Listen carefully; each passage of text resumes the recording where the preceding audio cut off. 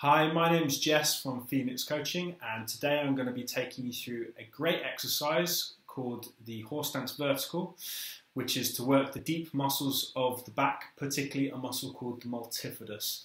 So this is great for anyone who's suffered any significant spinal trauma, such as a disc injury or a pull or tear or anything like that. So to explain a little bit about this muscle, the multifidus, you can see here a picture of the lower back, and you see the sacrum in the middle, and then the 5 vertebrae of the lumbar spine here, and then the ribs starting here, the 12th rib, 11th rib. So the multifidus is this muscle that kind of sits in between the vertebrae on either side of the spine here, and you can see kind of comes down and attaches to the vertebral segment below. Now, what can happen, and what happens most of the time when we have a disc injury, usually around L5, S1 here, or L4, L5 here, is that what happens is the multifidus actually gets shut down and switched off around this area. Now, this is quite important to get this guy fired back on, because what this is responsible for is what we call segmental stabilization of the lumbar spine. So in other words, it keeps the discs and the vertebrae in the right place within the spine and stabilized within each other, so that when they're stabilized, they're able to buffer force and deal with forces placed on the spine. Because you can kind of think of the spine as floating within the sea of muscles, so any imbalance in the muscles supporting the spine is going to potentially cause problems. So in the case of a rehabilitation setting, if we are talking about a disc injury, what will happen is the disc injury here will shut down this multifidus area below it.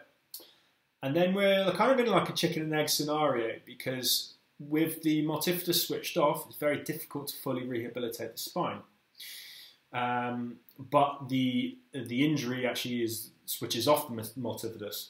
So it's one of these, by this exercise, you can benefit a lot from doing it 2 to 3 times a day, because what you're looking to do is to keep this multifidus switched on and start strengthening it. So let's go into the exercise. So now you perform the exercise in what we call a 4-point position, like so.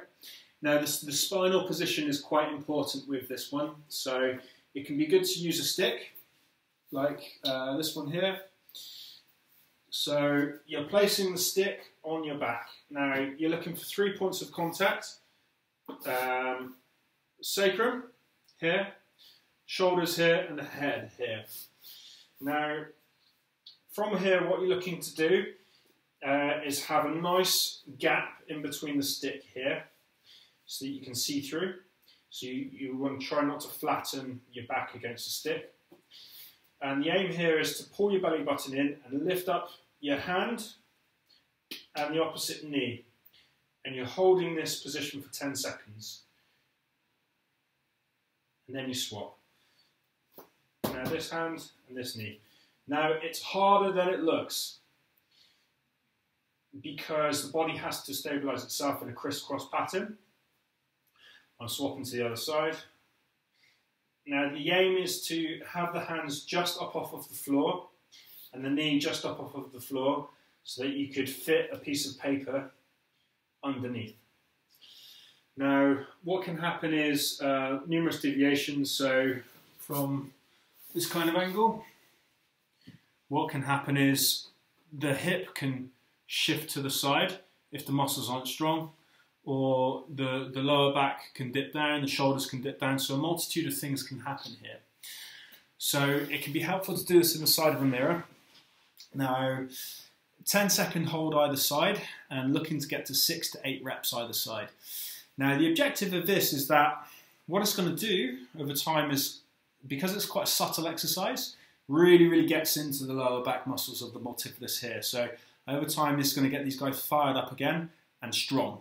So once you spent a little bit of time here, got everything strong, nice and balanced and stable, you can then progress to the more advanced horse stance exercise, which is looking something like this.